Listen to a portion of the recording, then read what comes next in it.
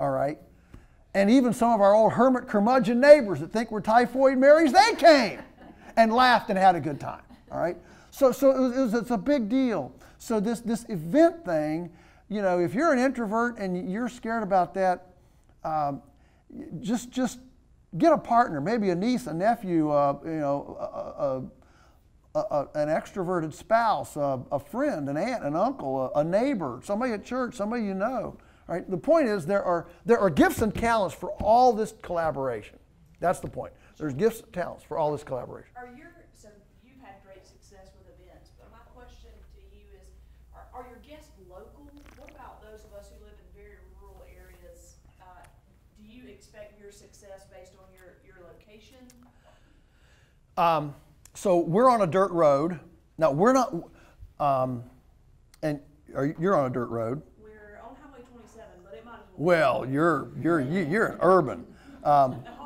We're on a dirt road that you can't get there from here. I mean, it's those of you. How many of you have ever been to our place? Yeah, it ain't on the main drag, is it? But people like for the Temple Grandin thing, we had people probably of those 300. I would say 200 drove more than 100 miles to get there. Okay, there certainly is a, you know, there are rings, okay, out, and depending on the power of your event, and this is why I think that we have not done this yet, but I'm dying to, is to hook up with some of these ecotourism outfits that do ecotourism. I mean, you're getting people coming out to see the eagles, and so we don't have that to show, but we've got other things to show. We'll give you some eagles. You give us some eagles. We don't want any of those eagles. But what I'm getting at is you don't have to have a Disney farm to attract people. Is what I'm getting at. People are hungry for real, non-fantasy infotainment. They want to learn something. That's a good place to put the nostalgia piece too. Yes, absolutely, absolutely. They want to learn something and they want to be entertained at the same time. And people are so far removed from this that it doesn't take a lot to get some traction with this. Okay, and so yeah. The point is, success usually requires working with people you wouldn't normally spend time with. That's a takeaway, I hope, from this discussion. Success requires spending time with people you wouldn't normally spend time with. All right? That means if you're a Republican, you might have to work with a Democrat. That means if you're a libertarian, you might have to work with a socialist. That means if you're a livestock person, you might have to work with a vegetable person. That means if you're a vegetable, we don't Salatin grass farmers generally don't attract too many vegetable people, so I don't have to go the other way. But are you with me? You're going to have to eclectically move out of your little comfort zone, your little silo, and work with people. But I'm telling you, the power of collaboration is unbelievable. Unbelievable. Maybe you've got a. We worked with a food delivery service, and they put together a bus trip to us. And remember, when I say bus trips, usually that means there's a meal involved, so you can charge $10 for the meal. So if you've got 60 people on the bus, you're automatically $600 to $1,200, 20. You know, if it's a really nice one, 15. All right. So you're up there toward 1,000 with your meal, and then a museum entry fee. You know, for is going to be $15, $20 a person. Okay. So you're up there in the $3,000 range. Okay. And all those people are paying $50. They've got a day trip. You know, a day trip out, people do this all the time. My mom is going to be 96 in December, and she goes on, what, Sheri, probably half a dozen at least, maybe 10, I don't know, of these Parks and Rec day bus trips a year. She's 96.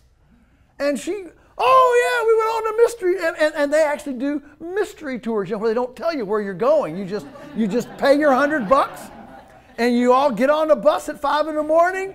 I have no idea where we're going, and it might be to a haunted house. It might be to where one of the last ones she went on was a mystery tour, was all about Loretta Lynn.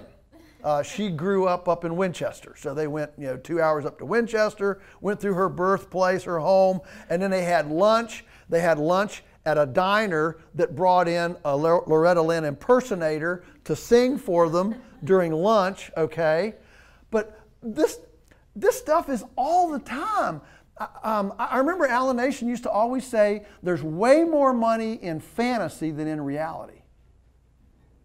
Way more money in fantasy than reality. There's a book out called Selling the Invisible. And the basic premise of the book is that the emotional fantasy nuances around a product are always more valuable than the product itself. You think you're selling grass-finished beef. You're selling a mystique. You're selling an aura of health and an aura of participatory ecology. Are you with me?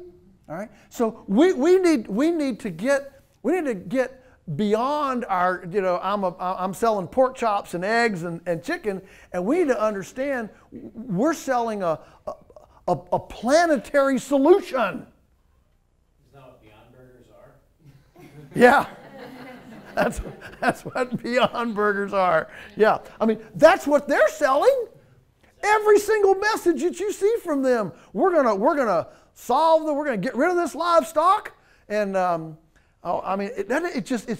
you vacillate between just frustration, fury, and awe. Yeah. It's incredible. Yeah. It is. And the thing about it is, it seems like their messaging is they don't show all the soybean, the GMO monocrop soybeans coming in to feed those vats. You notice they never do that. It's as if their mystique message is we just have this wonderful fermenting tank like fine wine, and it just abracadabra, and we have impossible burgers. Yeah, it is Soylent Green. And they just magically appear. It's just amazing. But yeah, you're exactly right. They're not selling an impossible burger. They're selling you can participate in planetary health.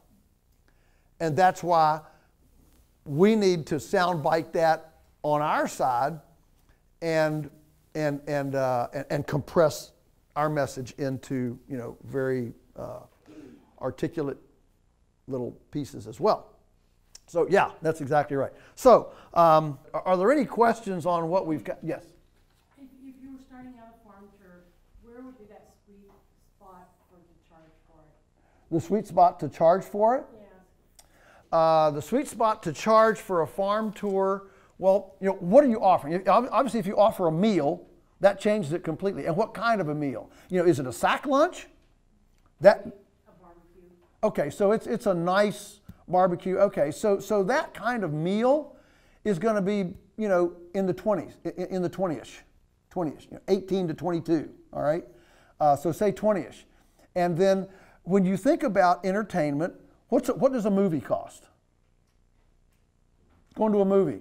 I don't know because I don't go, but does anybody here go? Man, we are really out of it here, aren't we? Well, what, 10, 20, 12?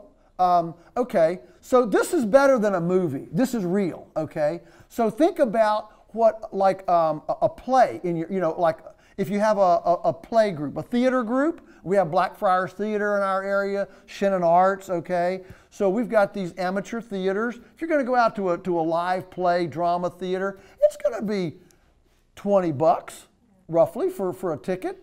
If you're going to go hear I think tonight, the Army Jazz Band is playing in Waynesboro. Those are $25, $30 tickets. I mean, good grief, Shania Twain. I mean, now you're at the, 100. So anyway, what I'm saying is people don't mind paying. If you're going to get dinner theater, $50 is definitely not out of line. Everybody follow me on that? Okay? And if you've got 50, 60 people, okay, you're looking at $2,500, $300, $3,000. And remember, this is not a standalone thing. All of these people are going to get a coupon for $10 off their first purchase with you. All right, so you can capture their email, capture them as a customer. You're gonna make sure that your farm store is open so they can buy stuff on their way out. I mean, there's all sorts of ways that you can. So Alan Nation used to say, never think about one sale. You're never thinking about a sale. You're always thinking that today's sale is the springboard for tomorrow's repeat. Remember that. Every single sale is never a done deal, okay? Whatever. They bought and they're done and they're out, all right? No. Every sale is a springboard. You're always thinking, how can I springboard another turn of that wheel? Another turn on, okay? So your event, yes, it needs to pay for itself, but half of the reason for having the event is to generate activity and new customers, okay? Maybe you have a really great, band in your area, some folks that are good. You can have an event, okay? I mean, there's a million events. The eco events too are really good. Any kind of class, like I said, we've done these cheese classes. Goodness, you can do culinary classes, we've done fermentation classes. You can do how to cut up a chicken. You could do an Instapot class. How to use an Instapot. And part of the class is you buy a pallet load of Instapots at wholesale, and they come to class and everybody gets an Instapot. Okay, I mean,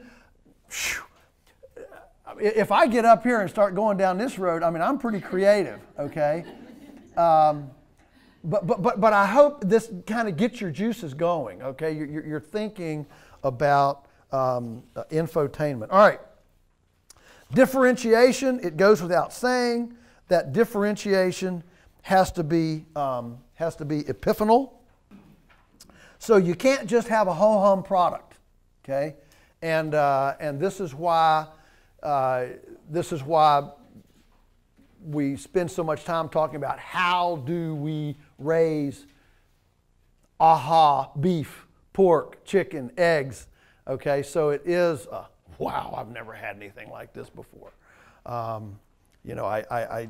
this event with Rory Feek Sunday, one of the guys that came from the community happens to be a chef, and I made sure I went up to him as we were going through the potluck line. Teresa had made a whole bunch of pulled pork, barbecued pulled pork in crock pots and slow cookers. She had all of them set out there on the thing. And I said, make sure you get some of our pulled, because he's never had any of our stuff. And he's from about 30 miles away. And so he went through, and he came to me after the thing. He said, that was fantastic. And can we talk about starting a diner? Really? So you just never know. You know, I've wanted to start a diner for 10 years. Clean food, fast food. Simple menu and local. So anyway, you just never know. So you are going to have bathrooms. Porta potties work. One should be a handicapped. All right. And you have to have, if you're going to have an event, let me just move that forward a little bit. So last winter, we did some brainstorming sessions on week links with the whole group of us, and what came out of that was everybody feeling reluctant to do events because we just we're a functional farm. We're not Disney, okay? And so this year, here's what we added. We spent more than we would have liked on a nice, level, graded, with white parking strips parking lot. Okay. We invested in, we've got a guy now on staff that's a master woodworker, and he made a couple of beautiful, on the bandsaw mill, some curvy pieces of wood, cut them in half and then etched into them signage, so they're just really, first class sharp signs for clear parking, for where the store is, the parking lot, okay? Here's the thing, when people come out to you in the country, they get lost getting to you, they're not going toward town, they feel like they're going like to the edge of the earth, and they come with a bit of, they're a little bit intimidated, okay? And so the sooner we can greet them with welcome signs, you're here, you found the place, their anxiety level starts to drop, okay? If they drive in, well, where do I park? I mean, to us, it's second nature. Well, you come, no, to them it's not second nature. I mean, I could tell you stories all the rest of the day of the people go out behind that, you think you give them very clear directions, next thing you know, they're walking back covered in mud. They went the other way into the slough and axle buried their Honda, and we got to go out with a tractor and pull them out, okay? I mean, it just happens, okay? And they don't have a clue. They don't know what that a bunch of cattails means. It's probably a pond. I mean, they don't know this stuff, okay? So you've got to have it clearly marked, all right? Clearly marked where they're going to go. Take that anxiety off. Have a couple porta potties there. Mark if you're going to have a farm store, mark your store very clear. Here's where the store is. You've got to be welcoming. So the other things we did, so we did a really formal, nice level entrance exit parking lot this year. That was our huge, big monetary investment. Littler things that we did, we built a half a dozen picnic tables. And we put them out, and so we moved one of the book barn where all my books are stored. We yanked that off of its foundation, jackhammered up the concrete slab, pulled the whole thing away to open up an area near the farm store for these picnic tables. So we could place them in under some persimmon trees and some pawpaws and some apple trees, pretty little area in there. And then we made a children's playground. And let me tell you, and I've got to tell it because I am now vindicated. I come here and you think I'm really cool.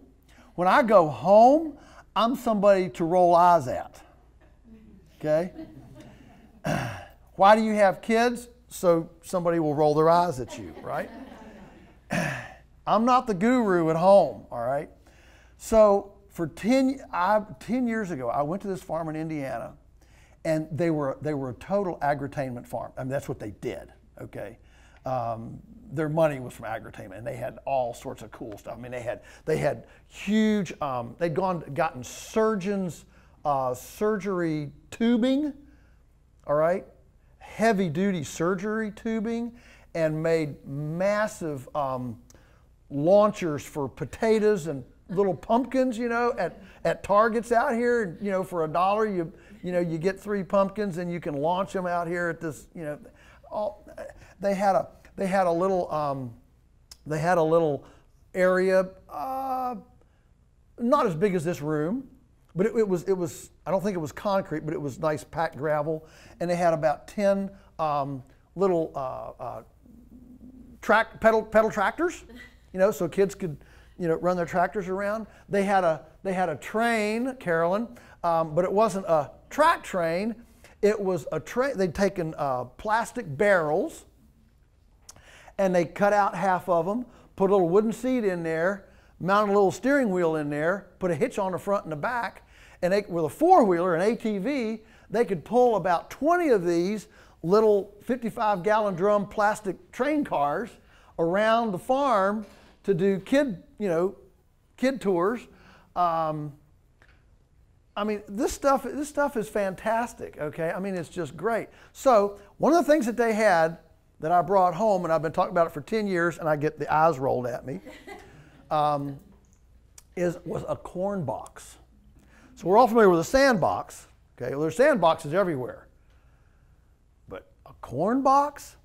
I mean, for kids to be able to get into corn, you know, it's slick, it's big pieces, it's not all gritty, you know, it doesn't get in all your, now, you know, it is dusty, okay? But how many kids have played in a corn box? Not very many. Every kid's played in a sandbox.